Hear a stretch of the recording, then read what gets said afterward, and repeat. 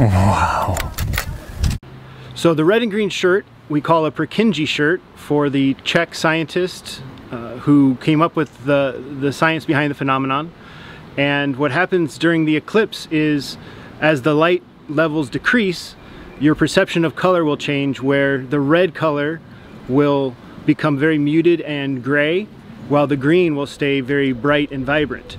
And this happens because of how your rods and your cones perceive light during low light conditions. And this phenomenon happens all the time when you get into low light conditions, but because of the suddenness of the eclipse, where the light falls off very dramatically, your brain still remembers what the red looked like a few minutes ago, and now you see this very decided difference in color between the red and the green and the vibrancy.